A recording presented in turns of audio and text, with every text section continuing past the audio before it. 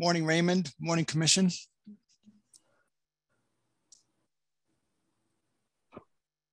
Good morning. I had to unmute myself. Good morning, ladies and gentlemen. Welcome to the Marine Fish Advisory Commission business meeting. Tuesday, October 18th, 2022. Introductions, announcements, and review of agenda. And we'll move right on to 2, review and approval of meeting minutes for the August 18th, 2022 draft business meeting minutes. Jared, did you have some corrections?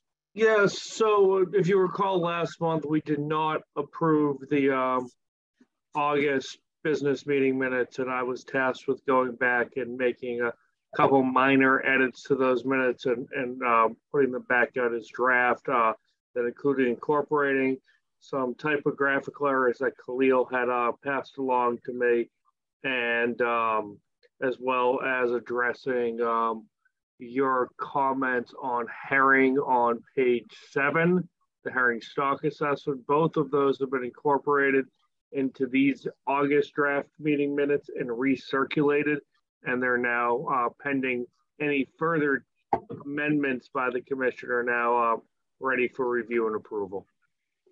And just recall that both of these minutes will have to be approved by a roll call vote. Thank you, Jared. There's any more edits to that August 18th draft business meeting minutes? If not, we need a motion to approve.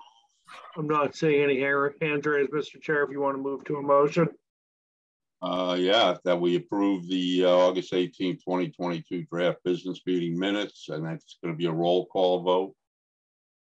Khalil here, motion to approve. Tim Brady, motion, second the motion. Thank you. Jared? Khalil? Yes. Tim? Yes. Bill Amaru? Yes. Bill Doyle? Yes. Lou Williams? Yes. Suki Sawyer? Abstain. I'm sure. I don't think I was there. I believe that's the full commission today. We have Shelley and Mike are both absent. Thank you. Other than one abstention, it's unanimous. Yes, that's correct. Moving on to the September 13th, 2022 draft business meeting minutes. Need a motion for approval, or are there any edits? I have comments from Mike Peardnock, who is absent today, but asked me to raise these edits on his behalf. There's 2 typographical errors in here. The Northeast Science Center should be referred to as the Northeast Fisheries Science Center. And when talking about his comment on warming waters may affect growth in recruitment rather than recoupment. So I'd like to make those two typographical edits on Mike's behalf and amend the final minutes with them. So we would be looking for a motion to amend the minutes with Mike's edits. Motion to amend Brady. the minutes. Motion to amend the minutes. That's Khalil. I need a second. Yep, Tim Brady, second. Thank you, Tim. Thank you, Khalil. Khalil? Yes. Tim Brady? Yes. Bill Amaru? Yes. Bill Doyle? Abstain.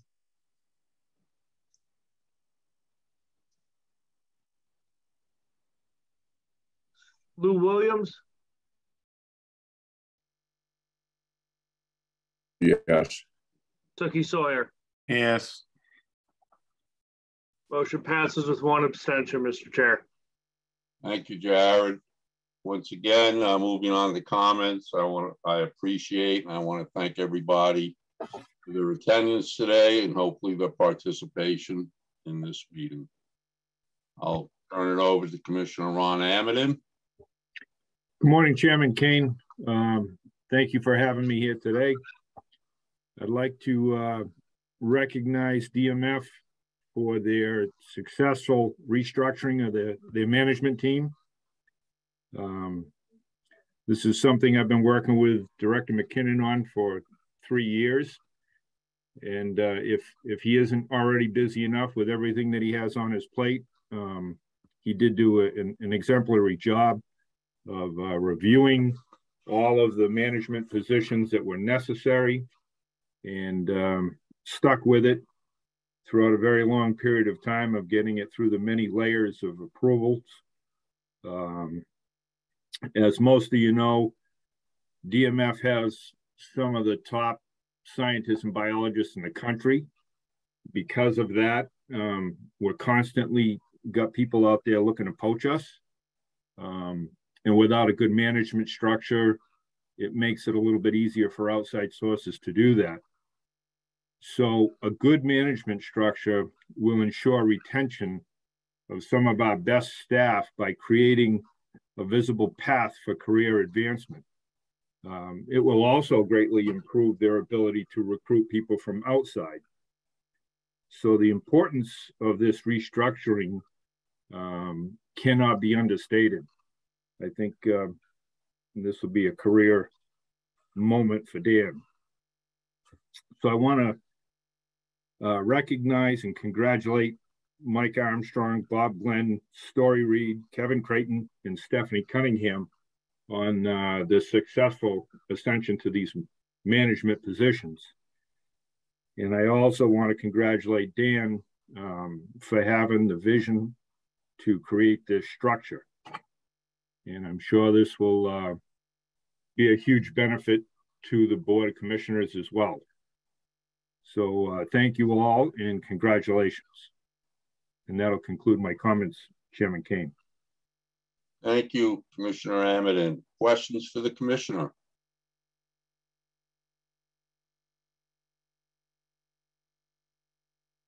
Not seeing any hands raised, Mr. Chair. I'd like to thank you, Commissioner, for a better explanation.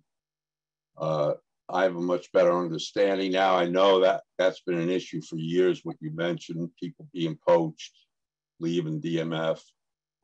And hopefully this will work for the best for the entire DMF staff and the state and this commission. Thank you very much, Commissioner. Thank you, Chairman. I'm going to move on to law enforcement. Who's that? Lieutenant Bass? Yes. Yep. Actually, both of us are on. I think Lieutenant Colonel Moran's going to have something to say a little bit later, but I'll just give our brief synopsis. I do apologize. I won't be able to stay through the entire meeting, but previous meetings, I think I hate saying we have nothing to report because that kind of seems like maybe for lack of effort or something. So I did a quick dive into some of our statistics, and just last month, we looked like we responded to made there's 1,262 calls for service for marine fisheries related issues. With that, I think just shy of 30 resulted in some type of a citation. With that, like any statistics, it's kind of deceiving. I mean, I had 2 guys that hid fish, threw them overboard and whatnot, and after all the citations and whatnot were issued, that just counts as 1 call and 1 citation. But I thought 1,200 something calls is more relevant to what we do and whatnot. Some of the other issues we're having, so Tautog is kind of, I think, halfway done. That's always been one of those species that people like to, I don't know, take advantage of. Some of the other, I think, shellfish issues that I was made aware of, it seems like, I don't know if it's dealers getting sloppy or whatnot, but with some of the tagging issues, for whatever reason, the dealers might not have those tags attached after receipt, which just generates some problems because that it ends up in seizures and destruction of product. Also, I think it was mentioned a couple meetings ago, some of the frustrations with maybe the delay in adjudicatory hearings. I think the mechanism we have for Jared and DMF is going through now is extremely efficient compared to anything else. Just as an example, I had finished up a jury trial earlier this year that I had cited 5 years prior. So to say the wheels of justice move slow is kind of an understatement. But I think if you're frustrated with adjudicatory issues, it's in the courts, it's far worse. So I think we're doing pretty well as far as DMF's handling with adjudicatory stuff. But with that, if there's any specific questions regarding cases, like my mother always asks if anything interesting's happened, and I say no, because by this point, nothing's interesting. But with 1,200 calls that we responded to, I'm sure something is interesting to somebody, but I can't cover all of them. So like always, if there's some specific case questions, I can give you a call or answer some specific questions. But beyond that, I have nothing further. Questions for Lieutenant Bass? Khalil? Leo, you're recognized. Thank you, Mr. Chairman. Lieutenant Bass, can you give us an update as to how things are moving along regarding recruitment and increasing the force? Oh, good question. So we have our 3 new hires have just finished up their training and moving into field training, I think this week. Lieutenant Colonel Moran might be able to answer better. Last I heard, there were still in the process of trying to hire 10 more officers, but I haven't heard any of the details. Yeah, so we've got 3 officers, like the lieutenant said, going into field training. We haven't identified whether they're going to an inland or coastal district yet. We're still in the middle of sergeant promotions, so we have to see how everything pans out with that. We do have 1 candidate that's starting the Randolph Academy, Police Academy in December, and we're on board with, I think, 11 new officers for 2023. Okay, I guess the question I would ask is that, are we increasing or are we replacing folks that are leaving the force? As we've said in the past, letters have been written by Chairman Kane and myself to the secretary, and emphasizing the importance of increasing the force. And I just want to know if we were just maintaining the number, or bringing in people to replace those that are leaving, or are we actually increasing the absolute numbers into the force? I think we're just above maintaining, so we haven't made any great gains. We're at a point right now where we've got a lot of older people that are reaching either 65 or have, they just don't want to do it anymore. So yeah, so we're ahead of the game, Khalil, but not that much. Thank you very much.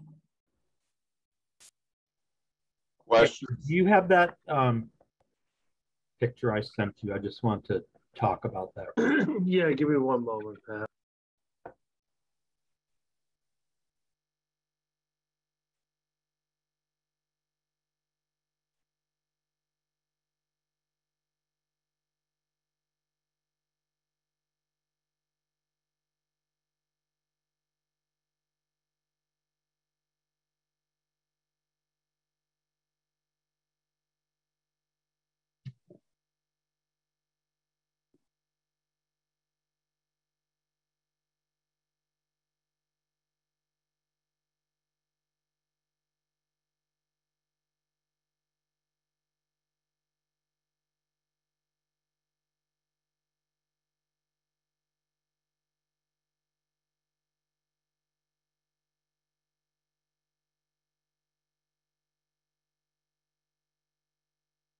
Okay, while Jared's looking for that, I just wanted to give kudos to one of my officers. So we were looking between 2020 and 2021, we were approaching between $10,000 and $13,000 for each of those years for blue crab violations. The number of violations was astounding. This officer took it upon himself. He had a friend that did 3D printing, and he had that friend make a 5-inch gauge. Says 5 inches on one side, Mass Environmental Police at the top. And any contact, he had ordered 100 of them. And any contact he had with anybody blue crabbing out in the field got one of these gauges. I liked the idea, and I had 1,000 more ordered that we gave out to everybody out in the field, everybody that we encountered that was blue crabbing. And I'm happy to announce that in 2022, we saw a 50% reduction in violations. And those contacts that we had given the gauges to in the past, they had the gauges with them. So it turned into a good thing. And I was just glad for his, for the way he was thinking and getting this done. I had a picture that I had sent to Jared, but I don't think we can pull it up. Well, congratulations, Pat. That's enforcement going above and beyond. Someone thinking outside of the box, and it made a big difference. Pat, I will find that and I'll send it around to the commission. I'm just struggling to locate it in my files right now. Okay, thank you. Thank you for the update, Pat. Any other questions for law enforcement? Ray, if I may. By all means, you're recognized. I want to recognize and agree with Lieutenant Colonel's assessment of the numbers and his forecast for the future. I think we're at a critical time right now where this organization, along with the rec panel, may want to reach out to some of our stakeholder groups to help organize them to address these concerns. And I would suggest that it may be prudent for them, as well as yourselves, to engage in conversations with groups such as the Legislators Coastal Caucus Committee to address those concerns and request that they look into these matters and potentially advocate for you folks. Thank you. Thank you, Commissioner. Thank you, Commissioner. Jared, can you send commission members a list of this Coastal Caucus group so we know who is on it and who we should get in touch with? Yes, I can work on that, sure. Thank you, Jared. Any other questions for enforcement or comments? I'm not seeing any other hands raised. Director McKiernan, you're recognized. Thank you, Chairman Kane. Good morning, everyone. First off, I'd like to thank Ron for his support for that restructuring effort and for his keen insights about retention. And he's right. And I think he really nailed that issue. So thank you to Ron for that. So today we don't have a very heavy agenda, but I am glad we're convening so we can keep you up to date on some of these important developments. First off, we're getting to the end of the fishing season and the calendar year, and Story will be giving a presentation of quota utilization for those species that remain open. Some of the conversations that will come out of today's presentation kind of flow into the permitting subcommittee, which is scheduled to meet later this week. You know, as we underperform some of our fisheries quotas, it's important to take a look at some of the permitting issues to see if that's part of the issue.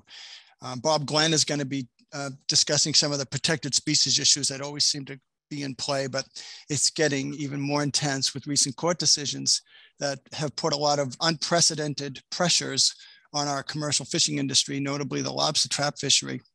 It's been a very challenging few weeks, beginning when the Monterey Bay Aquarium Seafood Watch released its final assessments and red listed all lobster trap fisheries, as well as our Jonah crab fishery and any other finfish fisheries that take their catch with pots and traps that are rigged with vertical lines.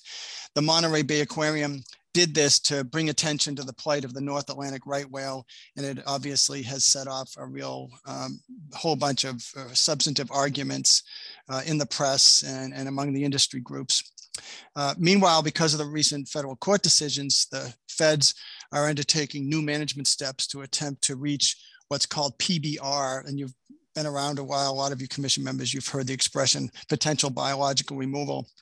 It's a very low number. It's less than a whale a year, and it's all deaths caused by humans, which includes shipping and fishing. There are proposed rules that NMFS is going to be developing over the next year that will try to further regulate fixed gear fisheries, despite Massachusetts already drastically reducing risk through our previous rulemaking, including the seasonal closures and the introduction and mandatory use of weak rope. You were forwarded a letter signed by Bob Glenn and I asking NMFS to credit Massachusetts with the conservation measures that took place in 2015. We were pretty surprised and disappointed that NMFS's recent strategies would only credit the actions taken since 2017. And the biggest thing that we did, in the area and historically was that 2015 Massachusetts Bay restricted area closure. It's the one that goes Cape Cod Bay down to the backside of Cape Cod, out east of Nantucket, and includes Stellwagen. So this is a debatable issue, and we've weighed in. We've communicated to the congressional staffers as well. I'm going to be attending the National Meeting of State Directors and NMFS leadership next month, and so I look forward to that meeting to have one-on-one FaceTime with many of the key decision and policymakers at NMFS, particularly on this issue. Next month's ASMFC meeting is going to be held in person in New Jersey. Raymond and I are going to be commuting down together to Long Branch, New Jersey, I believe. I'm not very familiar with New Jersey, but I know Ray's got, that's his old stomping grounds, right? Ray, New York, New Jersey, so you'll get us there. The most significant actions there are going to be on Menhaden with the new addendum and an update on striped bass assessment. Those are going to be the highlights. There's an old issue that keeps rising up from the ashes. It's pretty confusing. I just want to bring the commission's attention to it. It has to do with surf clam dredging and the use of hydraulic dredging. About 15 years ago, Provincetown enacted municipal regulations that banned the use of hydraulic dredging. This is a clam dredge that liquefies the sediment with hoses and nozzles, so that the clams are easily harvested when the cage with the knife travels over them. There's been a lot of concern in Provincetown about the boats fishing off of Herring Cove Beach, and they successfully went to court and argued that the Wetlands Protection Act allows them to regulate this. So the fishermen have a set of DMF regs and DMF permits, but even though there's nothing in the DMF regulation statutes or permit conditions that says they can't fish in Herring Cove Beach, that's exactly what the Provincetown Conservation Commission did. And so here we are about 15 years later. And so the analogy I'll use is that the dog finally caught the car.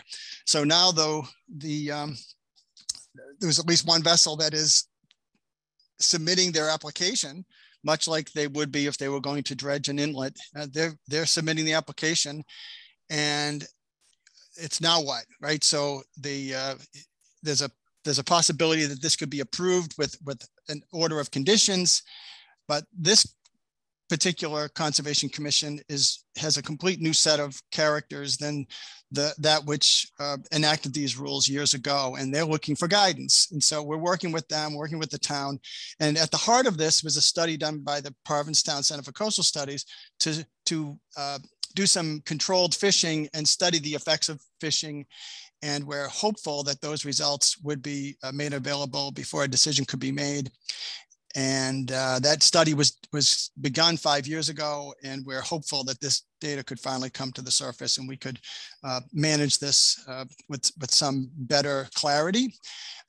However, I will say that I'm interested in amending our surf clam management strategies. One of the areas I think that the surf clam fishery can sometimes get criticized for, most likely, unfairly, and that is their impact on eelgrass beds. So what we want to do is we want to delineate all the eelgrass beds that we can and keep those vessels out of those beds, and do that with the use of the trackers, the same trackers that we're about to require the federal lobster permit holders to deploy.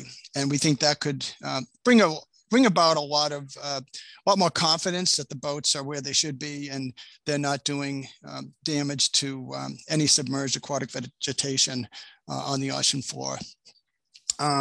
Next month, there's going to be a meeting of the Shellfish Advisory Panel that can take up the tagging issues that Lieutenant Bass had mentioned earlier. So I'm looking forward to that. And then back in the office, we're embarking on a new permitting year, which begins in late November, where all the permit renewals are mailed out during late November, early December. You may know that the office that we occupy at 251 Causeway Street is expected to be closed early next year. And as a result, we've decided to relocate the permitting function that we perform in 3 locations down to 2, which means our permitting function is going to be enhanced at the Gloucester and at the New Bedford field stations. And we will be permitting out of the Boston office beginning this winter. And also the new permits for 2023 are going to have a different look, as Story, Anna Webb, and Kevin Creighton have all been working with IT to develop a new permitting system. And the new permits are going to print off on a full page, 8.5 by 11, because we have so many rules and regs and permit conditions and endorsements. You can't fit them very well on the smaller half page that we've been using for years.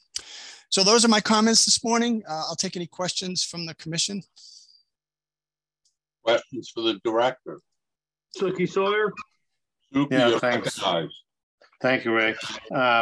Something you mentioned, Dan, and I hope the commission is still listening, about the losing our percentage of qualifications because of they're not going to let us use the beginning of the closed area in Cape Cod Bay, critical habitat on the right whale closure. I was hoping the commissioner could go up the ladder and get the governor to address this, to somebody. And because there's nothing more important right now going on with the lobster industry than losing this these percentages of totals here, because of this. Feds are not going to allow us to use the closed area because it was before 2017, which is kind of asinine. But I just hope the commissioner can relay this message strongly up to the governor, and the governor can take a stance on this and maybe influence some of our federal delegation. Thank you.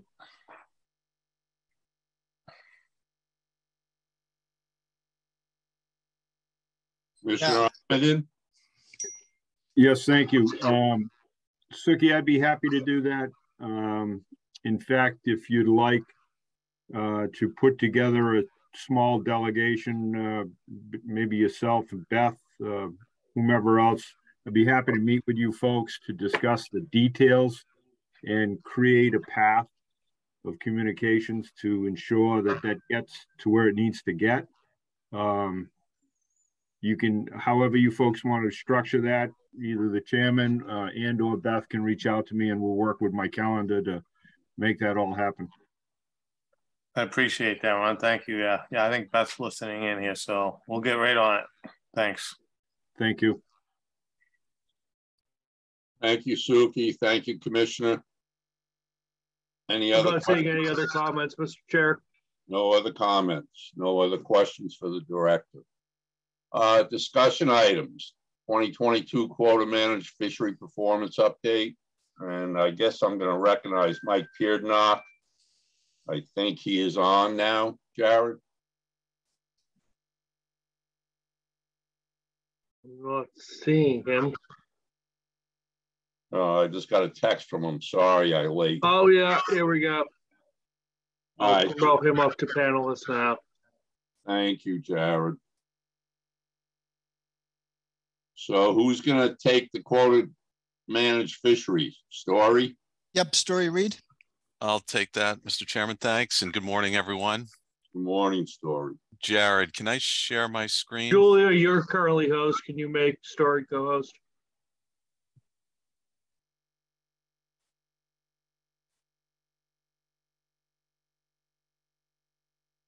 Thank you. All set.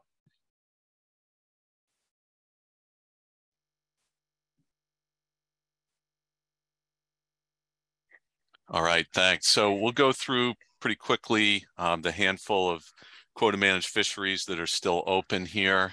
The first will be bluefish, and this we've pretty much fully utilized our original Massachusetts quota. We're at 96.5% or about 97% as of this morning with some updated numbers.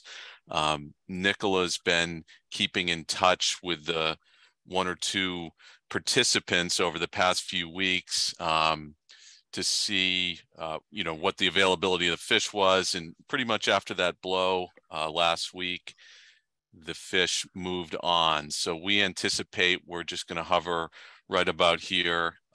We'll keep monitoring it, but it sounds like most of the heavy participation is gone as the fish have moved on. So pretty much full utilization here. Black sea bass. This is numbers that were run last week. We're at 72.5%. That's gone up another 5% since then with some reporting that was done overnight. So we're still, this fishery is still active. Landings are coming in, and you can see on the right that the 2022 landings in black are approaching 2021, and we do have a higher quota this year. So it'll continue going as long as the fish are available and we have quota remaining. Fluke landings are right around 46%. We went to a higher trip limit as of October 1st of 10,000 pounds to accommodate the offshore fishery. That has not yielded any bump in landings, as you can see. In fact, landings have tailed off. There's been wind the past week and a half. We'll see if these landings pick up, but we do have that increased possession limit of 10,000 pounds as of October 1st. Horseshoe crab bait landings are at about 72%. They've tailed off. We talked about this one at the last meeting, and some of the participants in this fishery had switched to biomedical. That could be resulting in these lower numbers here. So we'll be talking to the fleet about that over the next month or two, but we're at 72% now.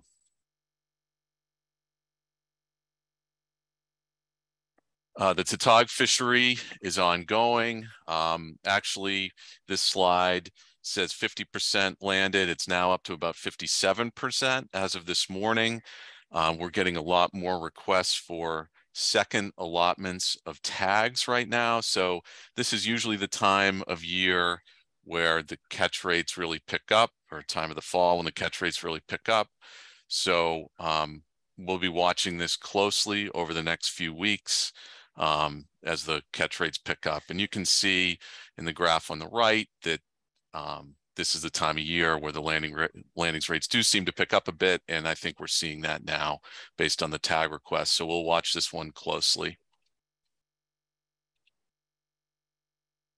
And then we just wanted to give a quick update on the spiny dogfish fishery because Nicola's got some news for us on the quota for this fishery for the next fishing year.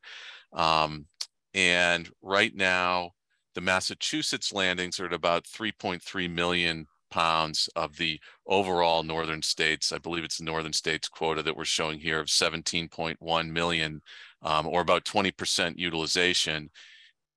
Even though we're only showing Massachusetts landings here, we are the bulk of the landings in this fishery. So this is pretty close to the overall landing. So we're at 20%, 3.3 million. And Nicola can either weigh in now or in her update about what that quota outlook is for next year. And that's my last slide. I think Nicola might want to weigh in now. Nicola? Yeah, thank you, Mr. Chairman. So I'll save the update for on spiny dogfish for, I have a slide that looks at that. But I did want to comment on the black sea bass and fluke quotas for next year, which have already been set because of the commercial recreational allocation amendment. The commercial share for black sea bass is going down. And so our quota next year will be around 740,000 pounds, I believe. So that's quite similar to the landings this year.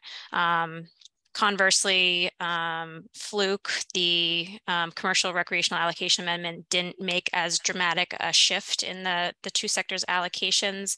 And so our quota for fluke next year will be very similar to what it was this year. Thank you, Nicola. I'll save questions for you when you do your lengthy presentation. Story, any questions for Story on his presentation? Mike Pearnock? Michael, you're recognized. Thank you, Mr. Chairman. Thank you, Story, for your presentation. Just a quick question about TOG.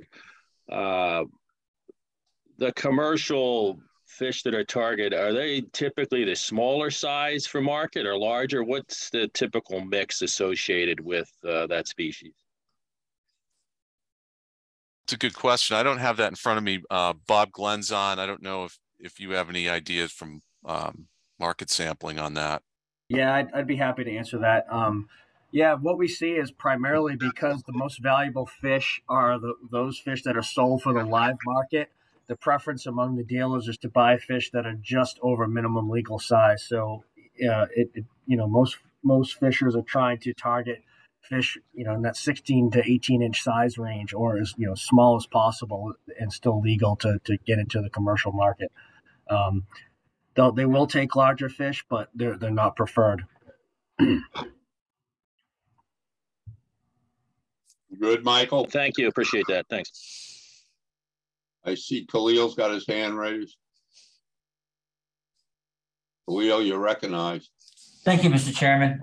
Could we go to the spiny dogfish, please? Slide. The numbers seem awfully low. The quota nowhere near what is asked for in the quota. Story, can you tell me the effort is how many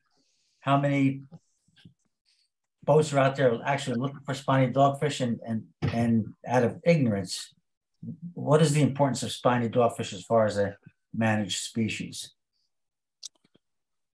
Well, I think that deserves us to look a little deeper and maybe compare previous years so we can see it visually. But I think effort is a bit down now. The price is a bit lower than it's been in previous years. This is really a volume fishery. The price per pound can be 20 cents, slightly above. It depends on European export markets, and that's been kind of mixed up over the past couple of years with the pandemic and things like that. And then it's about the availability of the fish and other opportunities for the fishermen. So there's a variety of reasons there. But I think we can get a better look at that for you in terms of what's been going on recently. I just don't have it now. And then I think that's an important look, though, because of what the news that Nicola is going to tell us. So Story, could I add? Yep.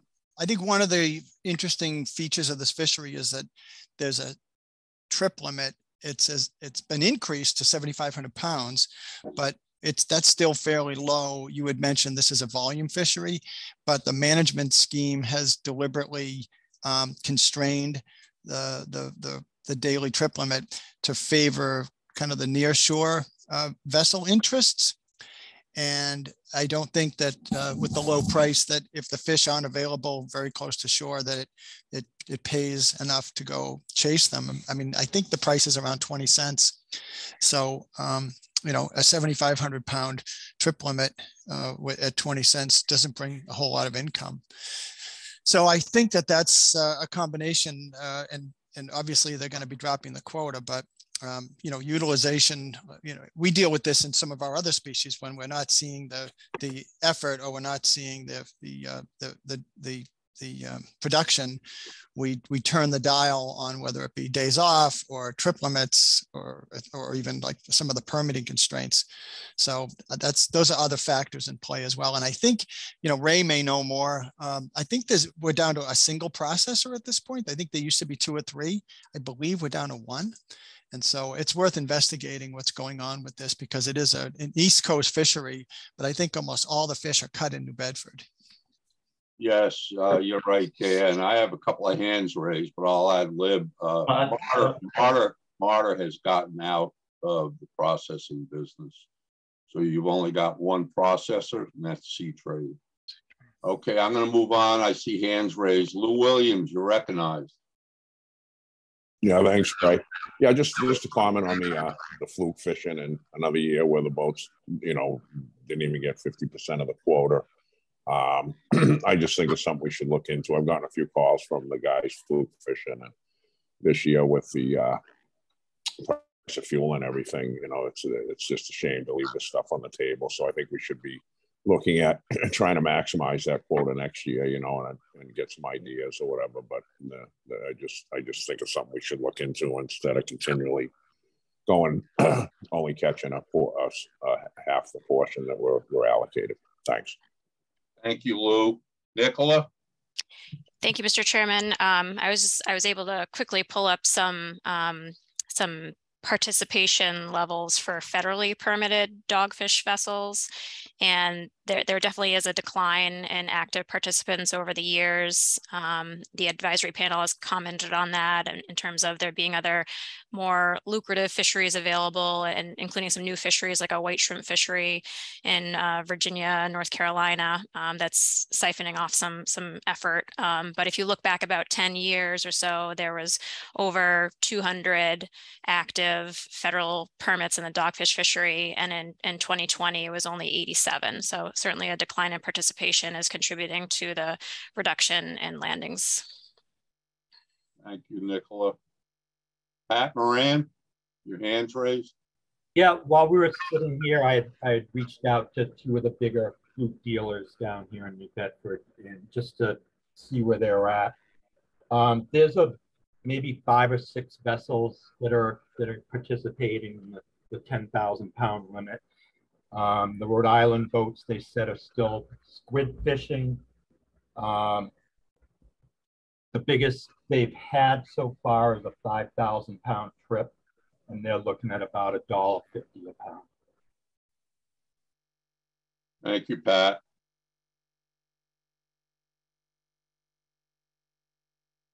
Mr. Chairman, Khalil here. Khalil, you're recognized.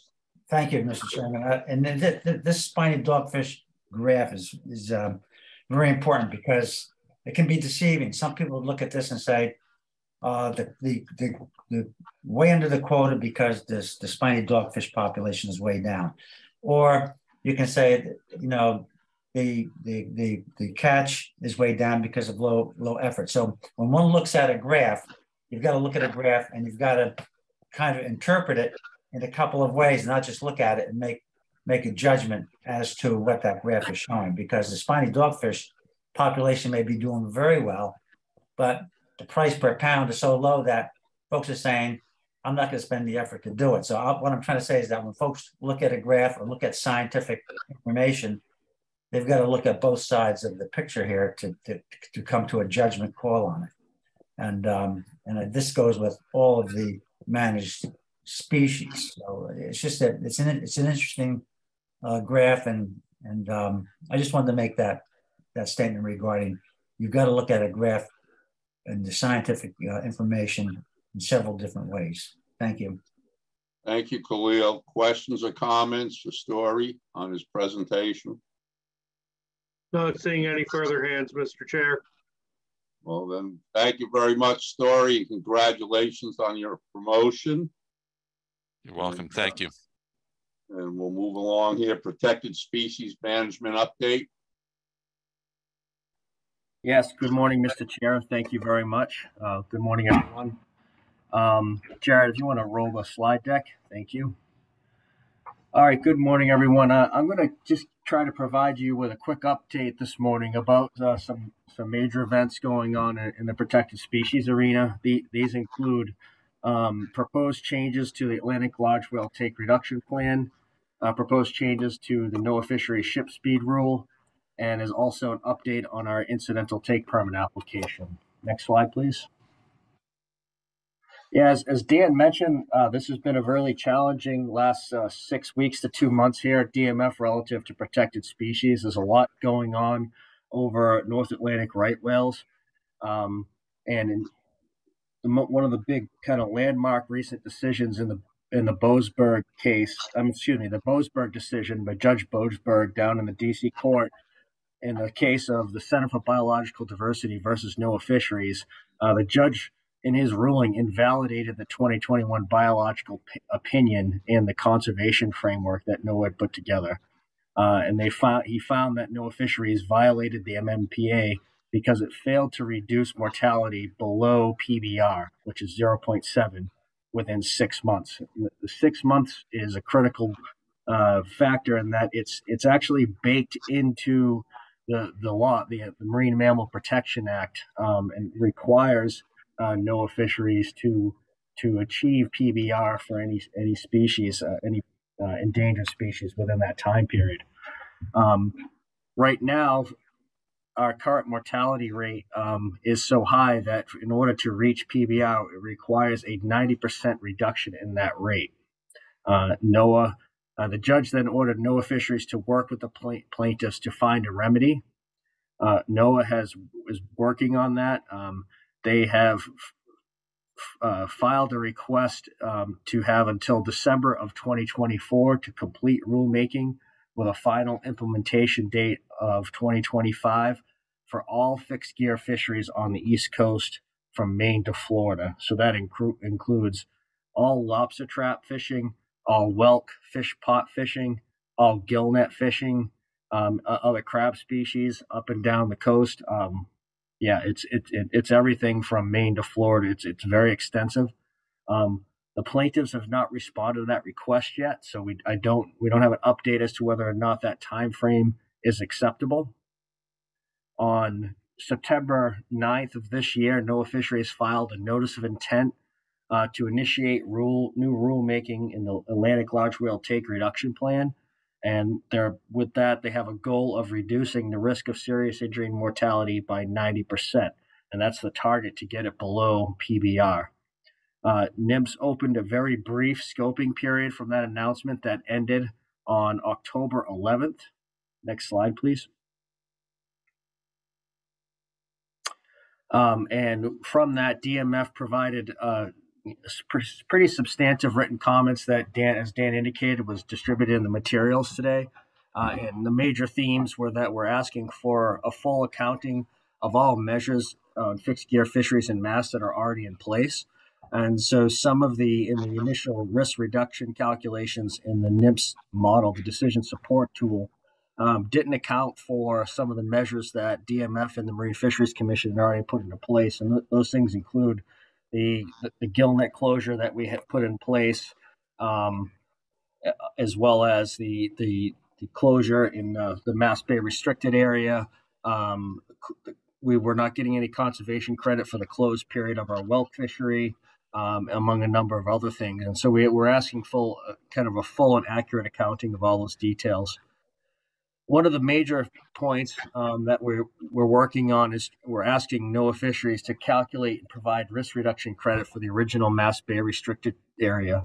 Earlier in the meeting, Suki alluded to the fact that the last round of rulemaking in 2019, Mass DMF strongly advocated at the TRT meeting to get credit for this closure. And there was near unanimous consensus among the TRT to in fact provide DMF with and the Massachusetts lobster fishery with that credit. In subsequent rulemaking procedures internally, there was a decision made somewhere within NOAA to not allow credit for that closure because it occurred in 2015, which is 2 years prior to what they're calling the 2017 year reference period. We think that's completely unacceptable. We've written substantive comments on that, and I've personally reached out and advocated strongly to NOAA Fisheries staff who I have access to change that, and we're trying to gain traction there because it's just unacceptable. That particular closure is the most important protection that right whales have in the entire U.S. It hosts the world's largest aggregation of whales. To not give mass fishers credit for that closure is just unacceptable, and so we're continuing to work along that vein.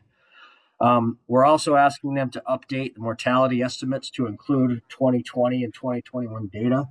The current PBR calculation is based on mortality rates from 2015 through 2019, and that includes the years of 2017 and 2019 where we're part of the unusual mortality event where we had really large scale mortalities occurred from both shipping and entanglements, but they were all primarily up in the Gulf of St. Lawrence and Canadian waters.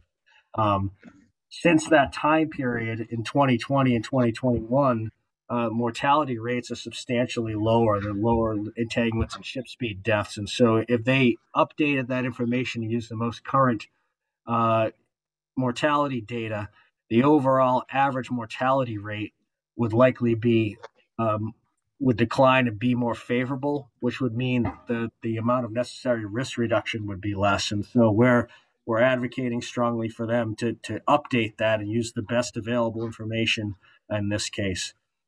Along that same vein, we're asking them to test the model they use is called the Decision Support Tool.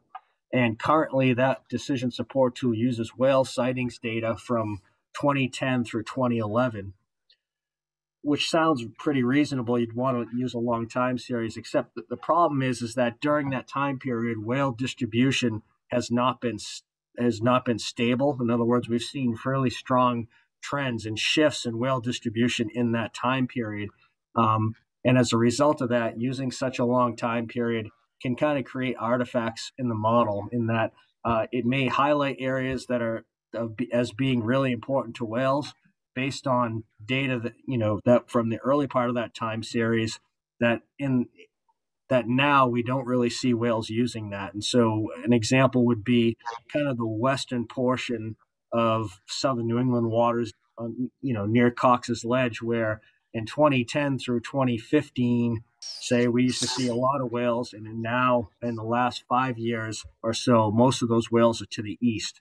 And so we're asking them to kind of take a more accurate accounting by breaking up that data into 5-year stanzas and to look at how that affects the model results. Hey, Bob, could you just clarify? I think you may have misspoke. It's 2010 through 2021? Yes, that's correct. Okay, that's right. Thanks.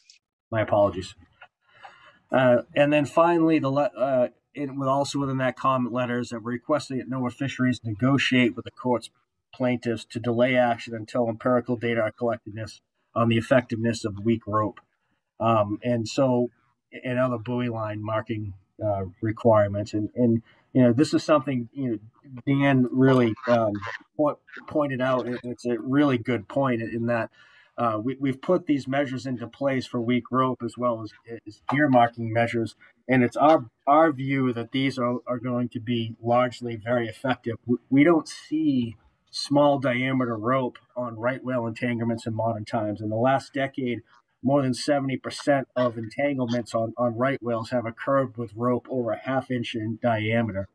And now with the addition of very intricate gear marking and the fact that our lighter diameter 1,700 pound breaking strength rope will largely be effective at, right whales should be able to break that fairly easily. We expect that, mortality rates attributable to inshore fisheries is going to be negligible. And so we just think in this case, we may be jumping the gun and not effectively taking account for some of the things we've already done. And we're asking NOAA Fisheries to consider that. Next slide.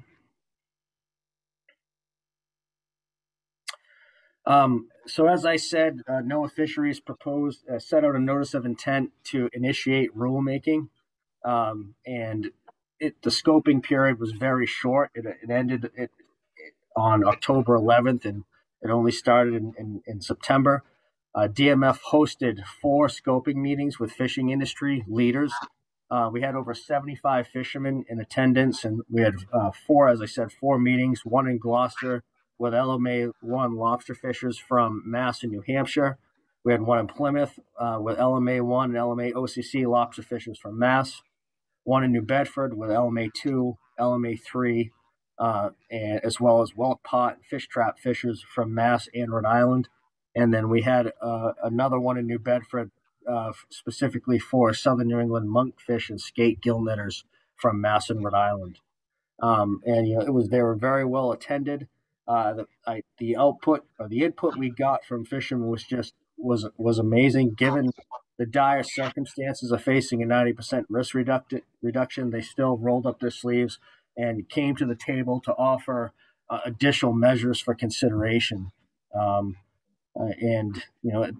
These measures included time area closure extensions into federal waters adjacent to the Mass closure, extension of the Mass week rope rules into federal waters, new trawling up and or paneling up options. And we had discussions on buoy line caps and buoy line reductions and discussions of minimum trawl size. And so we've kind of made a large list of all the measures that the fishermen asked for input back on from NMFS and we sent them along with a comment letter. The NMFS modeling team is going to work on all those iterations and provide those results back to us for future considerations. And finally, so next steps is that in November, the Atlantic Large Whale Take Reduction Team meeting is November 14th through the 18th, and the team will be presented with a whole host of risk reduction management scenarios and their results related to percent reduction credit. And for the whole range, basically from all fisheries from Florida to Maine. And then we'll have a couple of weeks in between, or barely 2 weeks in between, to try to come back to our constituents, vet that, work with industry members again to kind of vet, one, to get an account of exactly where we're currently at and what measures we might need to take to get there. And then on December 1st and 2nd, there's an additional 2-day TRT meeting whereby the team will vote on those options and provide recommendations to NOAA Fisheries for rulemaking. Next slide. Concurrently, going out at the same time is the NOAA Fisheries proposed modifications to the ship speed rule. And along the same lines as the entanglement risk reduction, NOAA Fisheries is proposing modifications that will result in a 90% risk reduction in vessel strikes. The current rule, the 10 knot or less speed limit in seasonal management areas, only applies to vessels 65 feet and greater. The new rule proposes to apply to vessels 35 feet. And in the seasonal speed zones, which are in the map to the right, have been substantially increased in time and space. And the one that'll be of most impact to Massachusetts and Massachusetts-based fishermen, commercial and recreational fishermen, is the green area, known as the Atlantic Seasonal Speed Zone, which they're proposing to extend a 10-knot speed limit in that entire area from November 1st through May 30th. That's probably the most prominent. There are other changes to the dynamic areas that are related to detection of whales via acoustic detections, kind of out near the continental shelf, where detections could result in kind of dynamic based temporary speed restrictions. And then finally, public comments on this have been extended until October 31st. DMF is working on those comments, and concerns range from that we feel that the economic impacts were not fully captured or fully vetted. Concerns that the scope and scale is very large and not very surgical. And also concerns about the enforceability, given that vessels less than 65 feet do not require VMS. And then last slide. And then some positive news on the protected species front is an update on our incidental take permit. So we, back in July of this past year, we submitted our first rough draft of the incidental take permit, or specifically our habitat conservation plan, which is the meat of that permit, to NOAA Fisheries. And then this just a few weeks ago, back in September, we received our first formal feedback from NIMS on it. And their characterization is that it was thorough and well written. DMF is working through and addressing the other comments in there, and we're with a plan to formally resubmit this to NOAA Fisheries in December of 2022. Once we do that, once we formally submit it to NOAA Fisheries, that kind of starts a clock that's mandated as part of the process in applying for the permit. And so once we do that, NOAA Fisheries will have 90 days to respond, and then to publish that in our incidental take permit application in the Federal Register. And that kind of starts the formal process of vetting through NOAA Fisheries. And with that, I'll take any questions.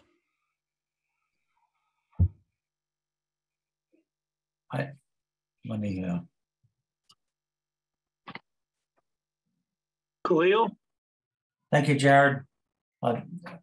Bob, that was interesting, complicated, and interesting presentation. There's a lot of moving parts to that. Could you go back to the graph showing the states and the next to last slide? The ship speed rule one, I believe. Okay. That's the one right there. You have to fine tune this a little bit for me. As a charter boat captain at one time, I'm now retired, and when we're running and gunning to get to the various schools of fish that I targeted striped bass. And my boat was a 20-footer, 20-foot center console. I'm trying to look at this. What's going to be the speed reduction? It says 10 knot or less rules currently applied to vessels 65 feet and greater. So that particular rule, that current rule, only applied the reduction only to apply to boats that were 65 or larger. Is that correct? The current rule does, yes. The proposed rule, they're looking to extend that to vessels 35 feet and larger. Okay, and then what was the rationale then moving it down to 35 feet and larger? The rationale was based on, they did a thorough review of all the ship strike injuries and mortalities, and what they found was that there was a substantial proportion of mortalities and serious injuries that were being caused by vessels less than 65 feet. And so initially when the rule was put into place, it was the thinking that it was, that it was only large vessels that posed a real risk. But subsequent analysis has showed that that's not accurate, that smaller vessels hitting whales at a high rate of speed actually does result in mortalities to right whales. Yeah, okay. And because what concerns me is that they went from 65 to 35, and there are vessels. I mean, we're traveling at fairly fast speeds. I know I was mostly inshore, primarily inshore. And I guess if my boat were to hit a whale, I didn't see it, hit a whale or an ocean sunfish or something like that, I'm going to do some serious damage to that fish as a 20-footer. And I was just, you answered the question, but I was just curious as to how they chose 35 rather than say 25 feet or 30 feet. Was it an arbitrary decision or strictly statistical? I mean, it just seems like an arbitrary number. Yeah, I think that the exact length of 35 feet, I'm not, it does seem fairly arbitrary. I don't know the exact rationale for that versus say 33 feet or 36. I don't know the rationale specifically. Okay, thank you, Bob. Appreciate it. Michael Peerdock, you're recognized. Thank you, Mr. Chairman. There's a number of different national organizations that are a mix of maritime as well as recreational or commercial or so on that are responding or addressing this proposed measure. The disconnect I've seen from a fishery regulatory standpoint that many at the federal or state level have disconnected the fact that the maritime industry would be significantly impacted by this, separate from the fishery, just thing, just at the fishery level. And as a result, some at the fishery level are not commenting on it or trying to address it.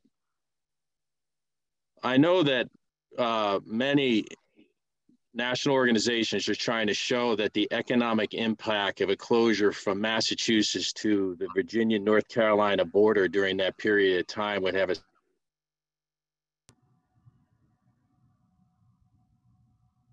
impact on the maritime industry or those that recreation.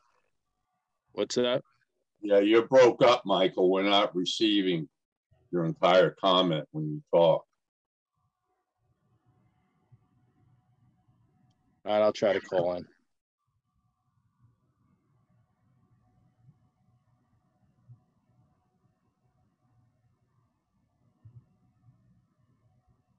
I'm going to move on to Lou Williams, and then we'll get back to Michael when he calls in. Lou Williams, you're recognized.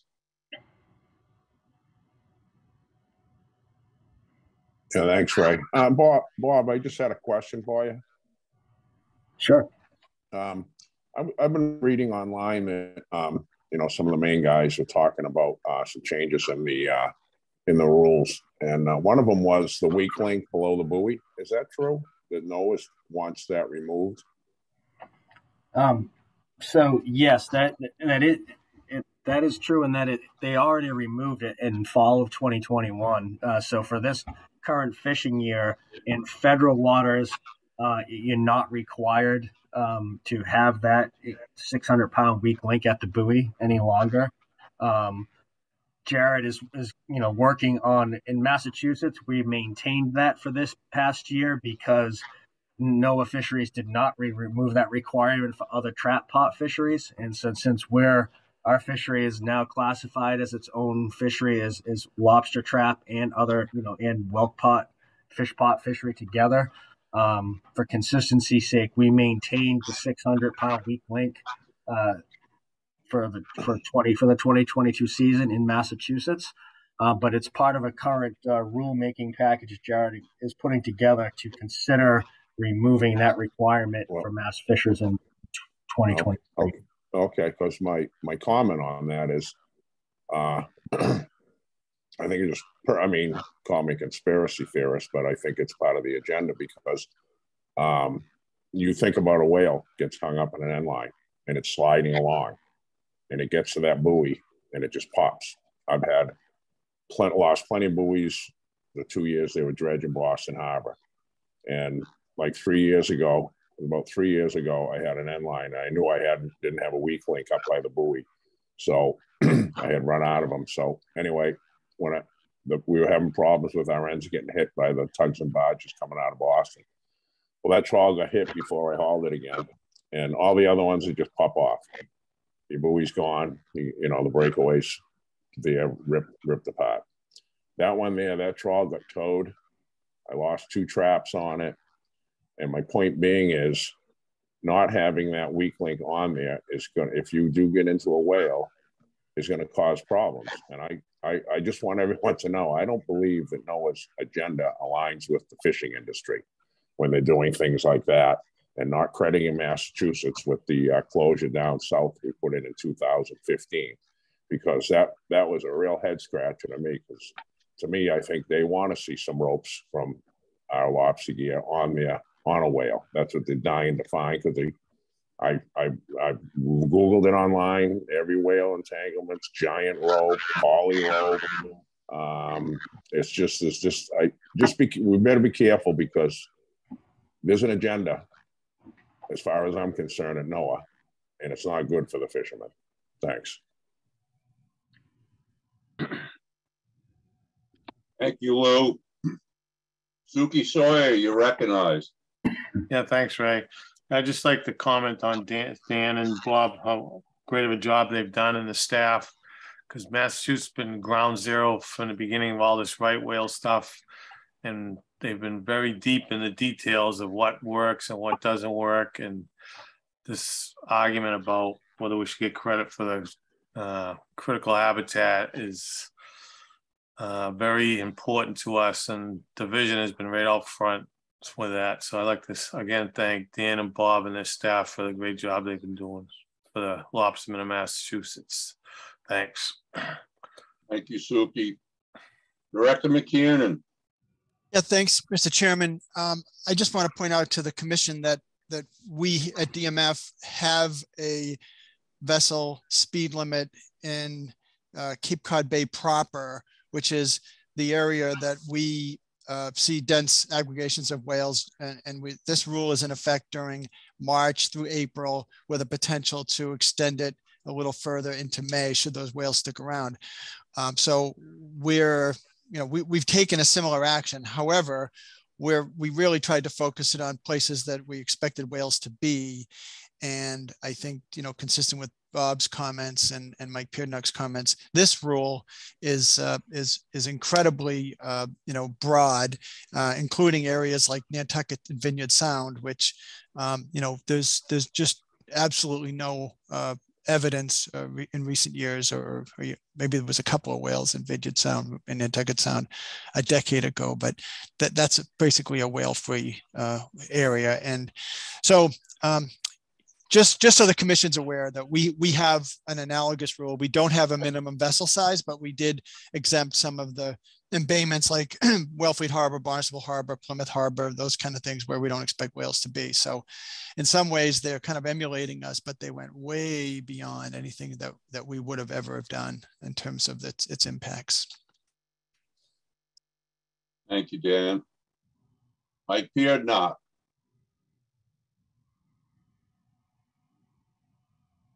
Michael.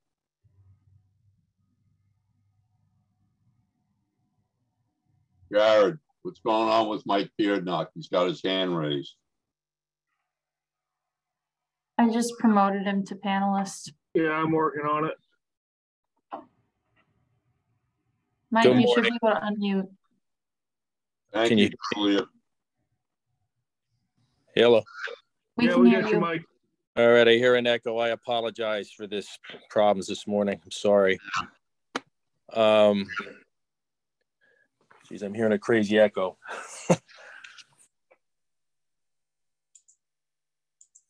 I just wanted to add that there's a number of different organizations nationally that are looking at this, because the economic impact to the maritime industry is, as well as the fishery industry, whether it's rec, for hire, or commercial, with a 10 knot limit from Massachusetts down the North Carolina, Virginia border, is significant. And I know that many organizations are working on getting a better handle on what that economic number is. The basis of that is the hopes that one would show that, as we know, and DMS is to be commended for all the work they've done to protect right whales and continue to do, and the research and the details that they have, that there's many times that these whales are not even near Massachusetts or down in the North Carolina or Virginia area. So why then would you implement such a measure up and down the coast wide? A few things to point out that was clarified at some recent meetings, that the Coast Guard has the ability, independent of vessel monitoring systems, to assess speed limit. So that doesn't require that you have that on your boat in order to do it. That's the first thing. So if there's a speed limit issue that you're worried about, that can be monitored. Second thing is if the economic impact is significant, which in my opinion it is, and more details are forthcoming, that the need to provide the technology to track the whales, whether it's sounding device, whether it's heat sensing devices, because they all have a heat signature and then they have to come up to get air, that to do such and then add a buffer to that and have a rolling closure zone that you have to have notification as we do now, not a closure zone, but a speed limit, that cost to do such is reasonable based upon the economic impact of what this would do. One has to remember, this is from Massachusetts down to the mid-Atlantic. So if you're a recreational or charter boat that's going to go to the canyons, you're not going because the amount of time to get out there is such a distance that you're just not going to go. And then there's other examples of that, whether it's nearer to shore or not. But I just wanted to add that to the discussion, and I look forward to the letter from DMF that hopefully can integrate the whole entire mass maritime impacts versus just fishery impacts, and the cost associated with such. I mean, I want to protect right whales, and they need to be, but this needs to be reasonable and not over such a distance that could have impacts to the U.S. Thank you. Thank you, Michael. Suki, I see your hand is raised again, or is that from your previous comment? That's from previous, Ray. Sorry. Thank you. Any other comments or questions? Not seeing any, Mr. Chair. Okay. Thank you, Bob. Always informative. Thank you, Mr. Chair. And congratulations on your promotion. Thank you. So it looks like we're going to keep staff. You're not going to be leaving to go to work for NOAA or anybody else. Thank you for accepting the position, and you're doing a great job. And I know the lobstermen are very appreciative of your dealings with NOAA and the TRT. Moving on, protected species management update.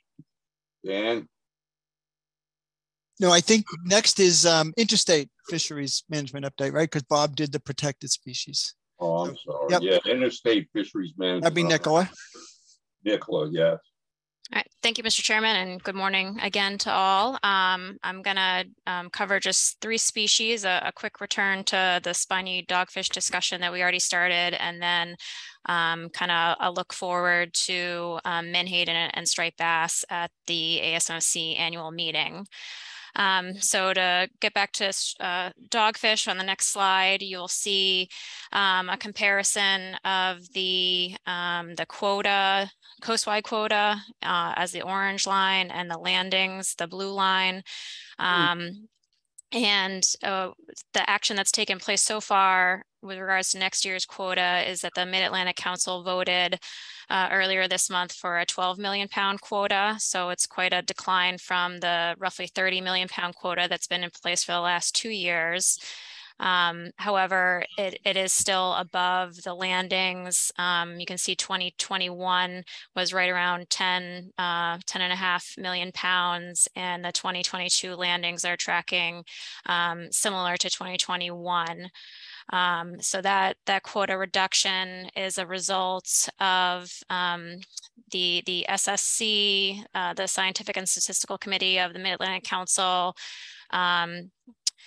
using the spawning stock biomass index from the Northeast Fisheries Science Center trawl survey data to reduce the acceptable biological catch. We are waiting on a new stock assessment for a spiny dogfish, but there are some indications that the stock has declined, and so the SSC took an ad hoc approach this year to reduce the ABC to about 40%. And then after you account for Canadian landings and discards and recreational catch, that resulted in a 12 million pound quota recommendation from the council. So this will still have to be taken up by the New England Council and the ASMFC, but that's the early indications for next year. Next slide, please.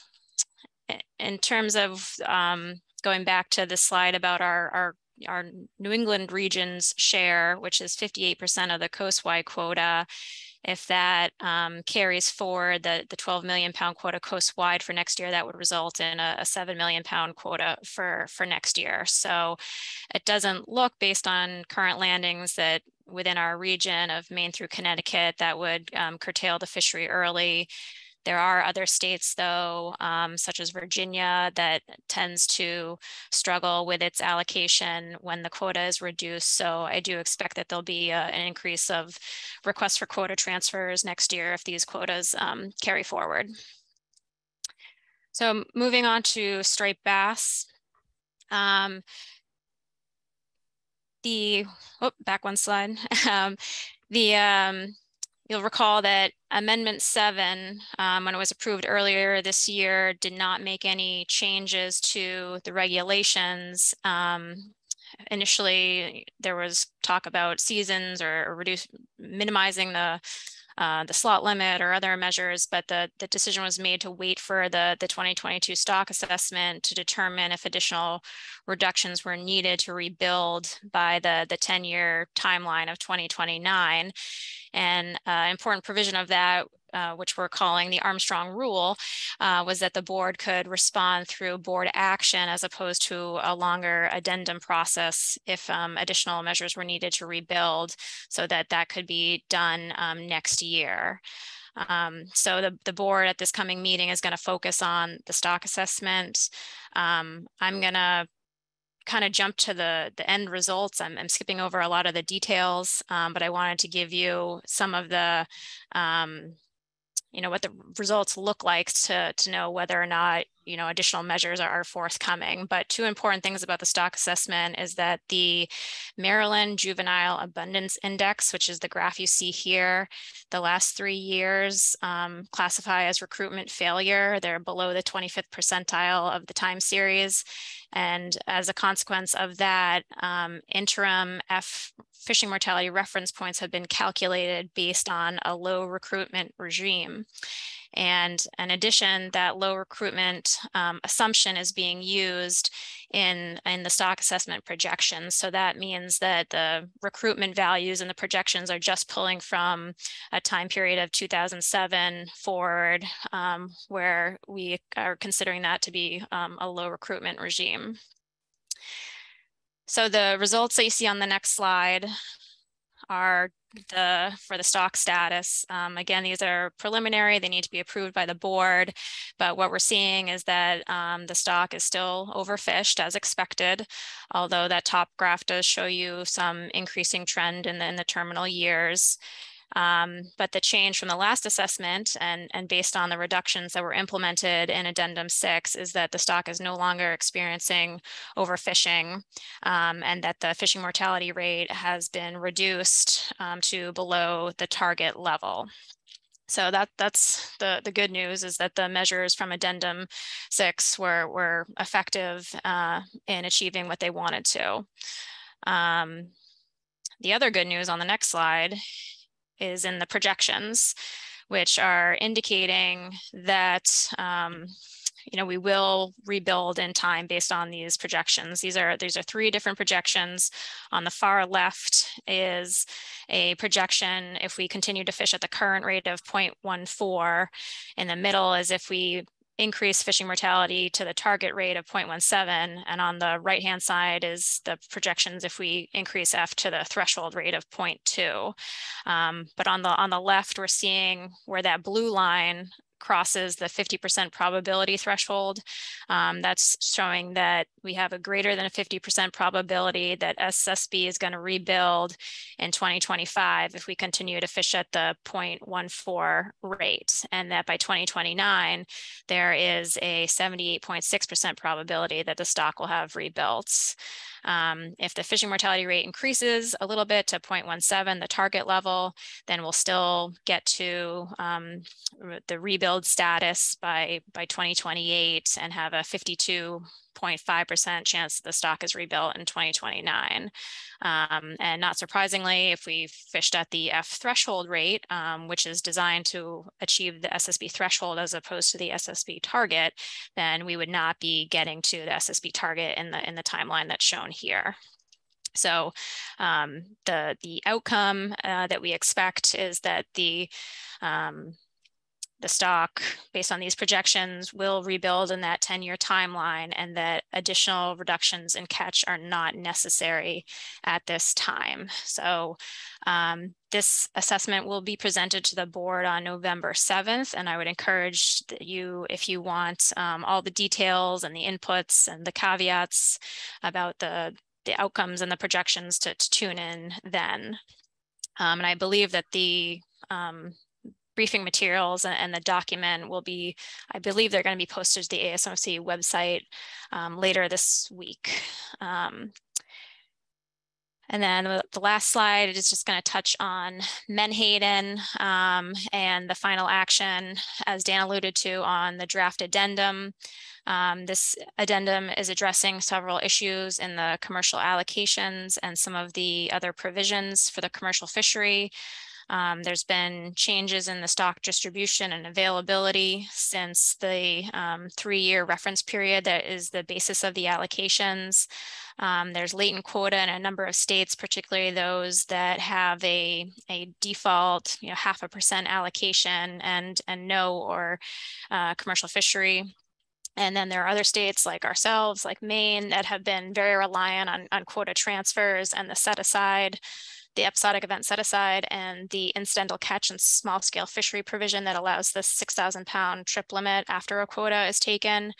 And those landings have been so high, and in Maine in particular, that the TAC, the total allowable catch, is being exceeded due to those landings. So I am optimistic that there is going to be some change in the state allocations. DMF would rather see that in our state-specific quota as opposed to an increase in the regional shared episodic event set-aside program, because that's difficult to manage among states that are so different in their participation and effort levels, such as Maine and Mass are. And I also, I think that there will be some changes to the small scale provision in terms of what gear are allowed. All the interest right now is on the purse seine landings in Maine, which are amounting to 5 times their state allocated quota. And I also think that there will likely be some additional management triggers that if the TAC is exceeded due to those landings, the board will continue to return to that provision and see if additional changes need to be made to it. So the other thing that the board will be taking up is setting the total allowable catch for the next 3 years. The next benchmark assessment is in 2025, so I think the board probably will set 3-year specs. And the projections are suggesting to me that the board will likely vote for some increase in the TAC, which will probably, what may help make the allocation discussion a little bit easier if there's an increase at the same time. So coming out of this meeting, you can expect that the state scoping meeting and public hearings will take place this winter in order to make some changes for 2023, unlike striped bass, which looks promising that we can stick with our current measures for at least another year or 2. So that is all I wanted to cover today. Thank you, Mr. Chairman. Thank you, Nicola. Questions for Nicola? Khalil, your hand. Thank you, Mr. Chairman. Nicola, obviously, I'd like you to go back to the the graph with the striped bass. please. Yeah, oh, that's good right there. In layman's terms, it amazes me. It amazes me how the analysts can take the statistics and I'm not being sarcastic. I'm just amazed at the statistics and the analysis that goes into coming up with the graphs and coming up with the terms. Can you tell in layman's terms? Can you tell me? In the past, we're saying striped bass were overfished, but now all of a sudden they're not overfished. Can you tell me, and so it's something in a way that I can understand it, how that came about, how that statement came about that they're not being overfished? I can because they are still overfished. So the stock biomass has not changed much since the last assessment. That's what that top graph is showing. The biomass is still below both the target and the threshold levels. What has changed is that the rate of removals from the fishery has declined as a consequence of the reductions that were put in place 2 years ago. The recreational slot limit along the coast, the 18% reduction in the commercial quotas, those measures reduced the landings by more than 18%, which was the target, and led to the rate of removals dropping so that the stock is no longer experiencing overfishing. Could the fact that they're not experiencing the catch in previous years is that the effort is down and that they're just not able to catch the numbers of striped bass that they caught in the past? I don't know. Well, the landings were reduced by, let's see, total fishery removals were reduced by 24% from 2017 to over the next 3 years or 4 years. One of the indices that goes into the assessment is a recreational catch per unit effort index, and I don't have that in front of me, but you know, it may be some combination of the measures in place as well as reduced availability that contributed to the reduction in landings. To me, it's very complicated. We'll probably have to sit down one-on-one. Thank you, Nicola. I appreciate it. I'm not seeing any further hands raised, Mr. Chair. Thank you very much, Nicola. I guess I'll see you at ASMFC. Moving on, Federal Fisheries Management Update. I presume this would be Melanie Griffin. It is. Thank you, Mr. Chair, and good morning, everyone. I'll just wait for the slides to come up. Morning, Melanie.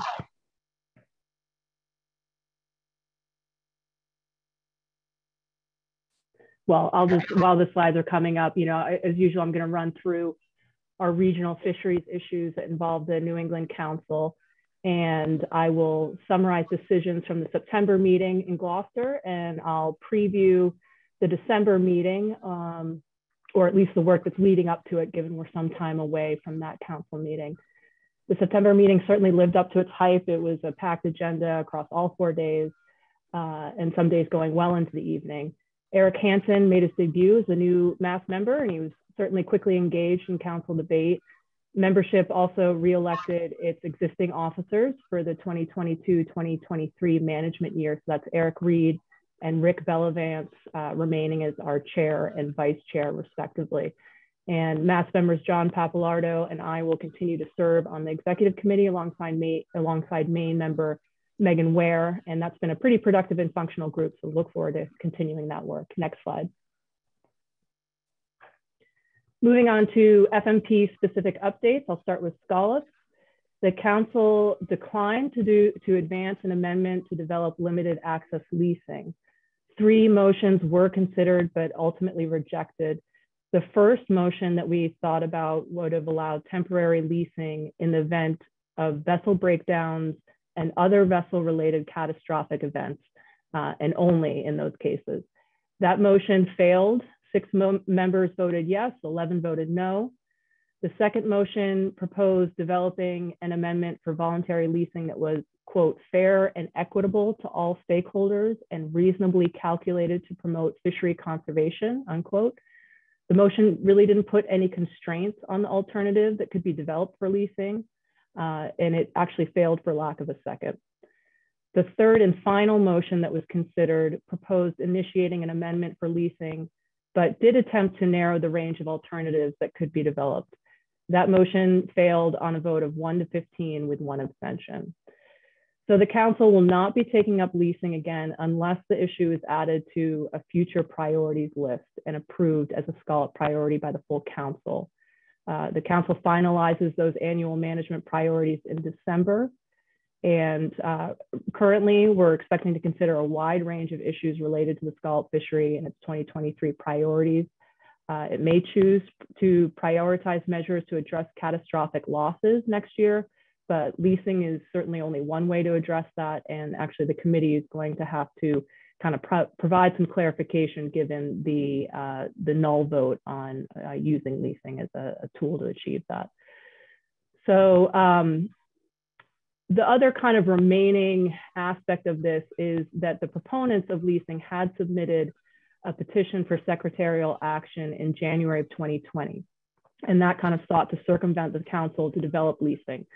Secretarial action generally takes place if a petition is found to have merit and meet certain standards for secretarial action. NIMS responded in April of last year, so 2022, that a secretarial action would neither be necessary nor appropriate at the time, given the council was actively addressing leasing. NIMS didn't conclude whether petition was with or without merit. So it's, you know, whether a pathway to leasing remains through secretarial action is somewhat unclear at the moment. Certainly the council's vote and record of discussion on leasing would inform any conclusion by NIMS on merit. So we'll just have to see how the agency proceeds with that. In terms of other work, non-leasing work going forward, the immediate task before the council is completion of Framework 36. And that's our fishery specifications for the 2023 fishing year and default for 2024. To the right are some of the taskings that have been given to the PDT to develop in terms of access areas. The PDT, AP, and committee, as I said, are working this fall to finalize alternatives, and the council will provide its recommendations in December. I'd just say one note about the 2023 scallop fishery in general, and that is that the biomass is the lowest observed since 1999, less than a quarter of its 2017 peak.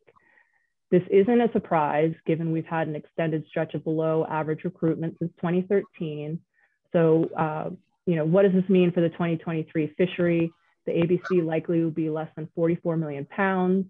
Each year, we've kind of been steadily declining by about 10 million pounds from the time series high of 100 million pounds. I would note, though, that the bright light is we have had recent observations of recruitment through the scallop surveys, and those are the best that we've seen since 2015.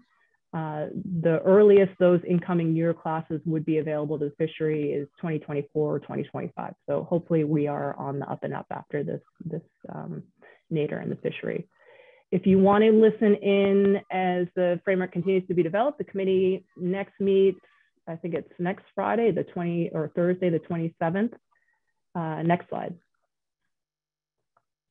So groundfish, similar to the scallop framework 36 timeline, the council is rolling towards a December approval of groundfish framework 65. This is a fishery specifications document for 2023 to 2025. Again, the PDT, AP, and committee will be continuing to develop alternatives these next 2 months. At the September meeting, the council did pare down the document by removing any rebuilding measures for Southern New England, Mid-Atlantic winter flounder. That's why I've kind of crossed that out in the slide. And that was done after receiving formal notice from GARFO that the stock is rebuilt. Catch limits for Eastern Georges Bank cod and Georges Bank yellowtail were approved as recommended by the TMGC, the Trans Boundary Management Guidance Committee, and the New England Council's SSC. The SSC will meet next week, the 26th to 27th, to provide remaining stock-specific catch recommendations and receive an update on development of ABC control rule alternatives. The Groundfish Committee will be meeting at least twice over the next 2 months to complete the framework and provide its recommendations to the council for final decision-making in December. One storm that is brewing is Atlantic halibut. Its data poor and stock status remains unknown, but there is indication of recent overfishing. Canadian catch in 2020 and 2021 in Area 5Z, which is Eastern Georgia's bank, was 4 times higher than it's been in at least the last 20 years. And so this is resulting in kind of a counterintuitive recommendation for catch advice. Obviously, overfishing would indicate a reduction in catch advice is warranted, but because Eastern Georgia's bank catch is included in the US model, it influences these 2021 and 2022 catch recommendations to be at or above status quo.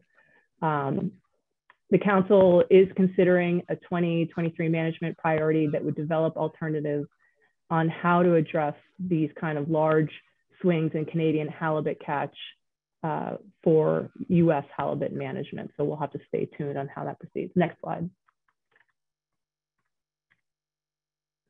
Herring. The council approved 2023 to 2025 fishery specifications. This is all based on the updated management track assessment, SSC catch advice, and the previously approved Framework 9 rebuilding plan. The annual catch limits, or ACLs, are low, but they do represent an increase from recent fishing years. So for comparison, in the table, you can see the area by area sub-ACLs.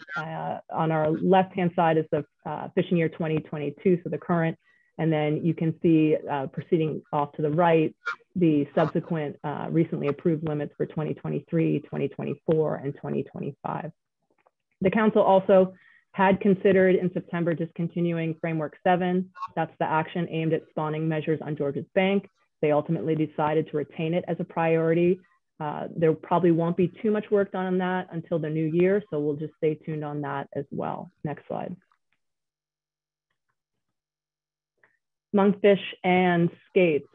Monkfish specifications for 2023 to 2025 will be finalized in December as part of Framework 13. In September, the council removed alternatives that would have increased days at sea and possession limits, given a decrease in catch advice as expected. The fall management track assessment showed lower monkfish survey indices than in recent assessments, which you can see in these 2 figures. On the left is the biomass trend for northern monkfish, and on the right is southern monkfish. So the SSC will be considering this information at next week's meeting when deciding on monkfish catch recommendations. No work is planned for skates at the moment, but as Bob noted, there's that overarching issue of gillnet gear interactions with right whales. The council process will likely entail a joint omnibus action with the Mid-Atlantic, and several committees, obviously monkfish, skates, and groundfish, will have a chance to weigh in on this during development. Next slide. EBFM, Ecosystem-Based Fisheries Management. Nothing really of substance at the September council meeting, but starting next week through November 10th, the council's EBFM team will be holding some introductory workshops. These will be hosted in 7 ports, including Chatham, Harwich, New Bedford, and Gloucester. And I've provided some of the details here in this table. The details are also available on the council's website, and of course I can circulate via email to commission members. Additional public outreach materials are available on the council's website, and they include a short introductory video, which I think features our Dr. Sissenwine, some infographics, stakeholder brochures, presentations, a whole bunch of interactive tools that you can find on the council's website. Next slide. Habitat. I'm going to touch on 3 distinct issues here. One is salmon aquaculture. Other is the dedicated habitat research areas, or DHRAs. And then finally, the clam mussel fishery access to the Great South Channel Habitat Management Area. So in terms of salmon aquaculture, the council initiated a framework that is focused on authorizing possession of farmed salmon. This was precipitated by the Blue Water Fisheries commercial marine finfish aquaculture project. This is situated off of Newburyport. They're looking to grow out steelhead trout and Atlantic salmon. The issue that is bringing this before the council is that possession of Atlantic salmon in federal waters is prohibited by the current FMP, which was established in 1987. Amendment 1 to the FMP allows for salmon aquaculture only if it's consistent with goals and objectives of the FMP. So the council's action is to amend the Atlantic salmon possession prohibition in federal waters. That will likely require more than a year to develop. And the PDT will be referring back to the council's aquaculture policy that was established in 2020, as well as some interagency coordination plans and examples from the West Coast as it proceeds. The DHRAs, there are 2 dedicated habitat research areas, and this is if you look up on the upper left-hand side, the purple and the green boxes. These were established back as part of the Council's Omnibus Habitat Amendment 2 to better understand how habitat management areas influence stock productivity and to help design more effective conservation measures. Part of that designation was a very deliberate sunset provision to review each DHRA after 3 years. The review is meant to determine whether they should remain in place or dissolve. The council did recommend to NOAA to retain the Stellwagen DHRA, which is that purple box that is circled in that figure, for another 3 years, but remanded the decision on the Georges Bank DHRA back to the committee. As you can see, the Stellwagen Bank one overlaps the Western Gulf of Maine closure. So it wouldn't, even if we had done away with it, it wouldn't have opened up that area necessarily to fishing. That's a bit of a different story for the Georges Bank DHRA. So the committee just wanted to, or the council wanted the committee to have a little bit more of a deliberative process before deciding on that. Great South Channel and clams and mussels. So access to that HMA has remained an issue for the surf clam ocean quail fishery, which is managed by the Mid-Atlantic Fishery Council. It's been an issue well after adoption of OHA 2, that Omnibus Habitat Amendment. The amendment had granted access in part, but other areas of particular interest remain, like Rose and Crown, and those areas were closed to all but research fishing, designed to better define where concentrations of surf clams could be harvested without disturbing sensitive habitat. So what came before the council in September was a review of some research that was designed to get at that question of whether there could be targeted access without disturbing habitat.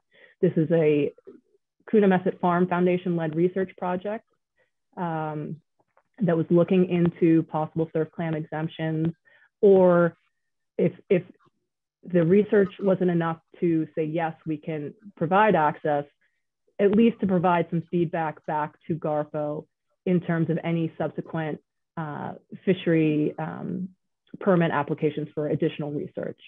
So the CFF final report indicates that the area is very heterogeneous, and that habitats occur at finer spatial scales that the council can't really manage at. So while the council didn't prioritize any changes to surf clam mussel dredge access, it did forward to GARFO recommendations in terms of analysis of the current EFP, what it would like to see for future projects that could be thoughtfully designed in terms, and that any compensation fishing should be implemented strategically. I think before I leave habitat, I'll just note some recent council correspondence on offshore winds. The next slide. This figure is taken from the agency GARFO's comments to BOEM on the Gulf of Maine wind energy area. You can see they've included quite a number of areas recommending for exclusion, including habitat management areas, groundfish spawning, and other areas. So just a heads up that GARFO has submitted a letter to BOEM. The council has also submitted a letter, and I believe Jared has or will be shortly distributing those letters just so you have them and can refer to them. Next slide. sanctuaries and monuments. So because the clearest process to implement fisheries regulations is under Magnuson-Stevens Act, the council has been pulled into two sanctuary matters, and obviously the ongoing Northeast Canyons and Seamounts Marine National Monument. Generally, the council, the New England Council, and in fact, all the regional fishery management councils have advocated over the years that fishery regulations in any sanctuaries should be done under the council process under Magnuson-Stevens. That has been the process that's been followed with respect to fishing in the Stellwagen Bank National Marine Sanctuary, and will continue to be advocated for as Stellwagen renews its management plan. Some proposed changes include, so Stellwagen is in the process of renewing their management plan, and some of the proposed changes include addition of management actions and outcomes over time for each action plan to better identify what has been implemented since the previous 2010 management plan. And I think a final plan is expected this fall. Kelly Whitmore is really leading the charge on that one. So if you have any questions on that or concerns, do reach out to her. The emerging sanctuary to the south, the proposed Hudson Canyon, it's in the process of scoping, and the council certainly will be discussing comments for submission at its December meeting. We've been given kind of a little bit of an extended timeline to submit. I would expect those comments to follow along the same lines as previous sanctuary comments, and again, advocating for appropriate fishery regulation process through the councils. So separate to the sanctuaries is the national monument, the Northeast Canyons and Seamounts Marine National Monument. That's in the middle there in purple. The fisheries regulations within the monument have kind of pinballed between the federal administrations, and under the most recent presidential proclamation, the monument will close to red crab and lobster fishing by September 2023.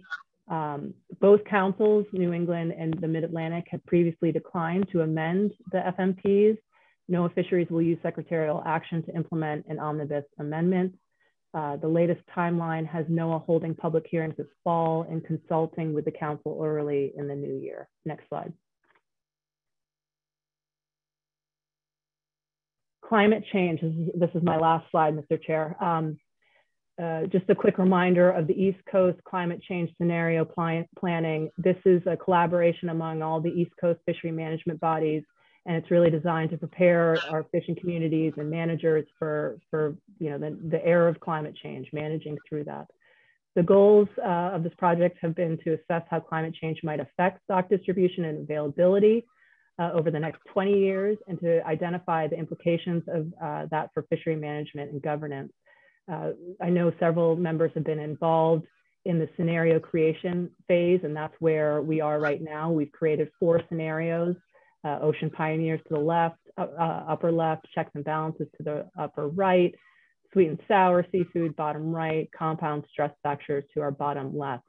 And these are really describe different possible futures for our East Coast fisheries. And if you're interested in understanding these in greater depth, there is some narratives on the website hosted by the Mid-Atlantic that gets into what this means for productivity, what it means for the assessments, governance, who the potential winners and losers are. And I'll certainly send that link around after the meeting. So what's developing here is that we're entering into the last 2 phases of the planning initiative. So in September and October, there will be some brainstorming sessions with fishery managers. And the idea there is to identify the issues and options that will be before management and trying to govern through these scenarios. So that will continue to be discussed at the council, at ASMSC, I would expect that this winter, and it's all going to feed into a February 2023 summit of the East Coast Climate Change Scenario Group. And that is all I have, Mr. Chair. Thank you, Melanie. As always, a very thorough report. Thank you very much. Questions or comments for Melanie? Khalil? Khalil, you're recognized. Thank you, Melanie. Again, the presentations that presented to the Fisheries Commission are really excellent and, very complete. And the last chart that you have there and still up on the screen, the sweet and sour seafood. And it's really important to focus in on that. It says a world where the science is good, but the news is bad. Success comes from anticipating lower stocks and preparing for new catch limits. And I don't think we can emphasize enough the abiotic factors that are affecting the fish. Warm water temperatures, ergo low oxygen, pollution, heavy compounds, and I think that sweet and sour seafood, that very last statement there, is something that all of us need to pay attention to, and we are.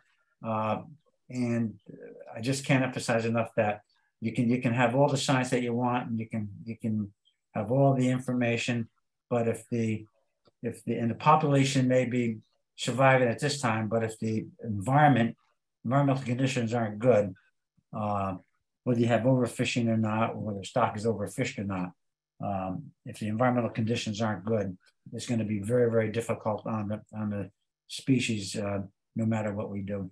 It was a great presentation. Thank you, Melanie. Thank you, Khalil. Questions for Melanie? Comments?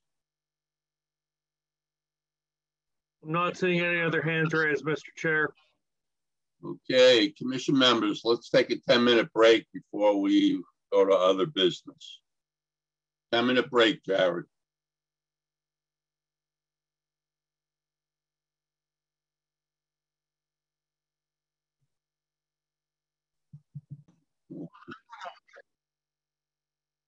This meeting has been reconvened. We're now in session.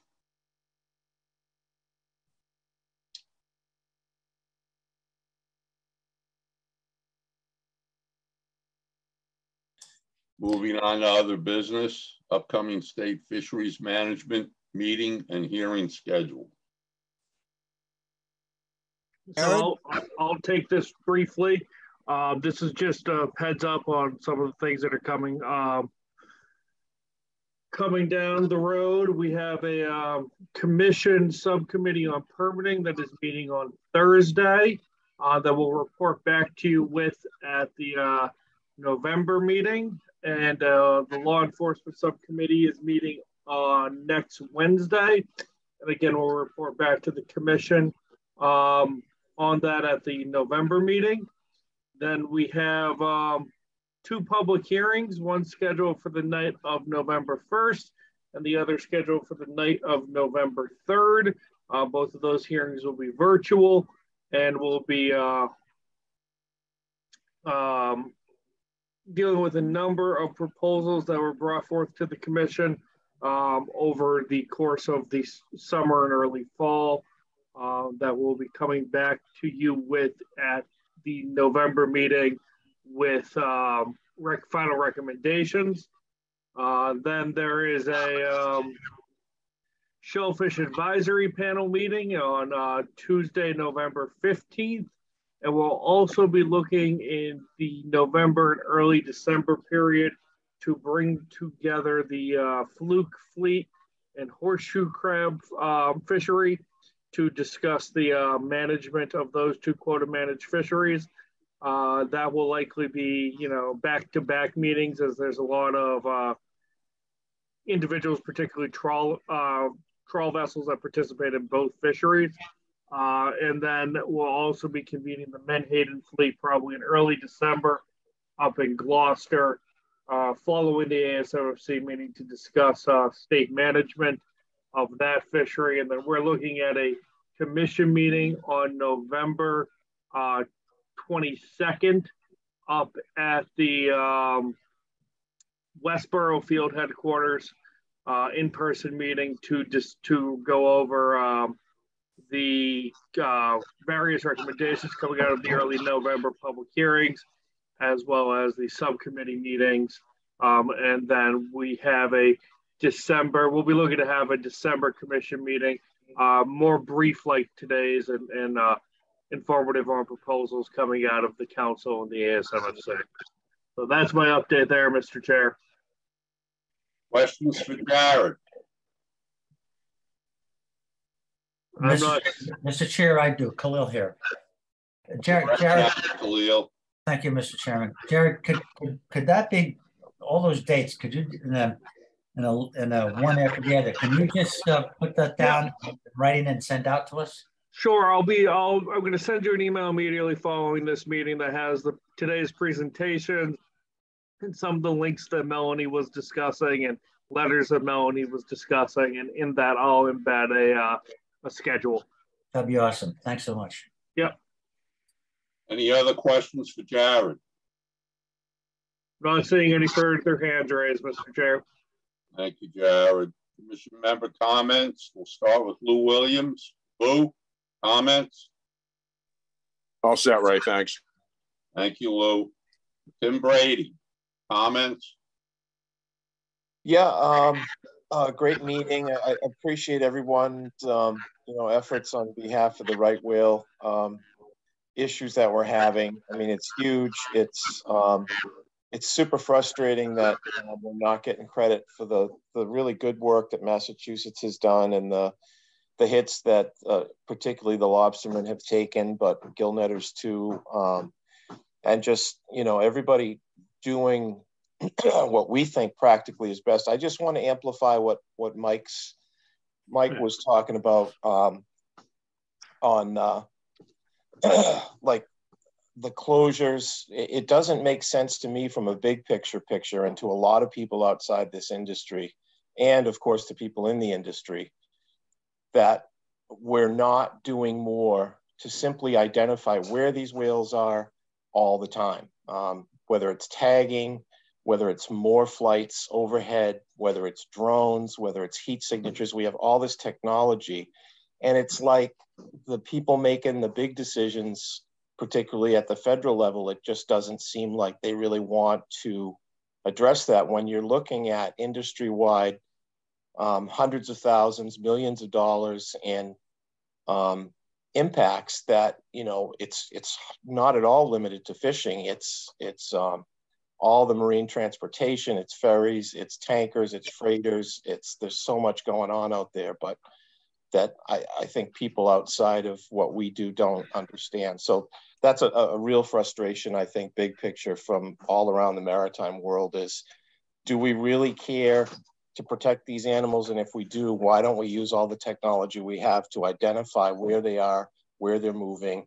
And I don't think anybody can argue with a moving zone, but that's not new. But as far as what I'm seeing on the water, we've got an incredible run of black sea bass in Cape Cod Bay right now.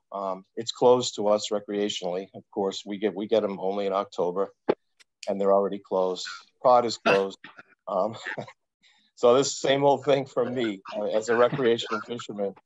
I go out there and I'm a mile off the gurnet throwing cod back and throwing black sea bass back. But so that's my little piece of the world. Thank you. Thank you, Tim. Bill Doyle. I'm all set, Ray. Thank you. Thank you, Bill. Khalil. Thank you, Mr. Chairman. Just a couple of comments. One's a commendation for Division of Marine Fisheries.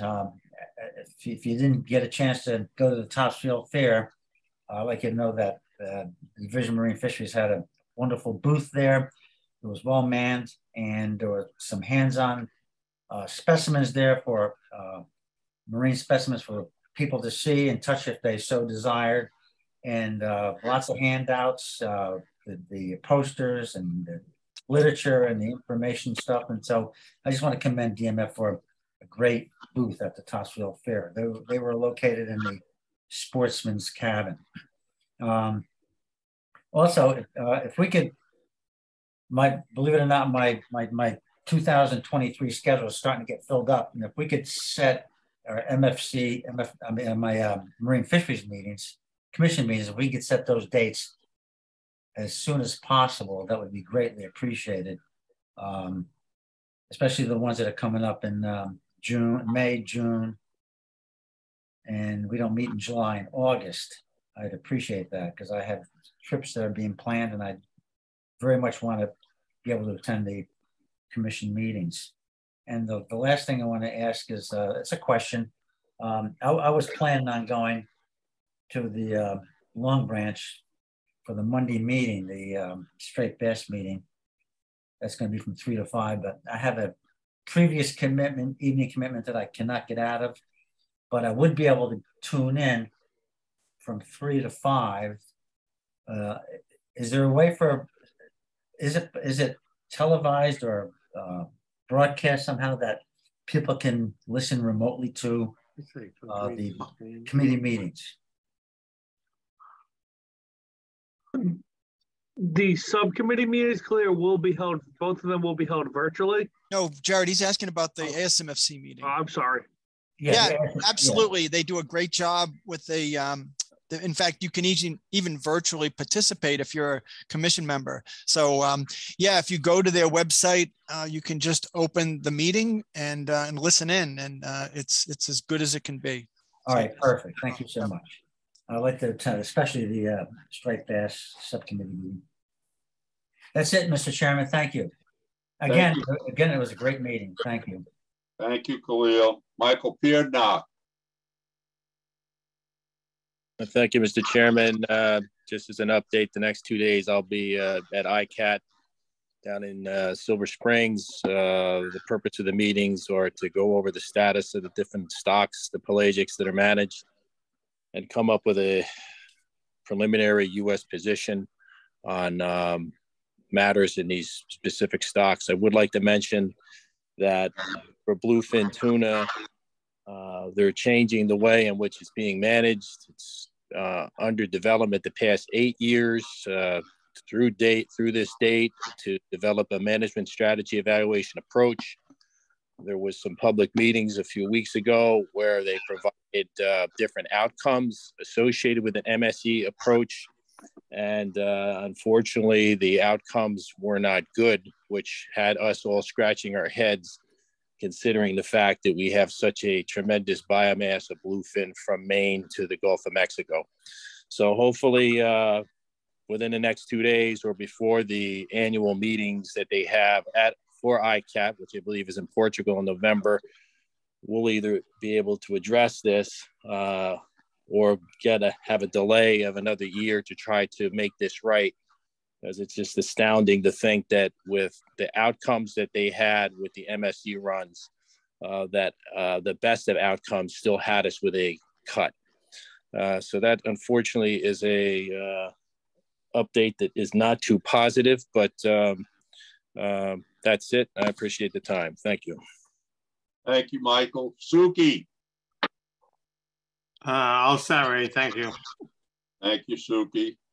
Well, I'll just make a comment. Thank you very much for your attendance. Once again, we had a full house. Bill Amaro had to sign off at 10, but other than that, I'm relieved and happy for the participation of our board members. I had one question, maybe Melanie can answer it. I don't know if she's still on. I was told to understand, or I read someplace about an antitrust lawsuit with the limited access scallop fleet. Have you heard anything about that, Melanie? Or has anybody heard anything about that?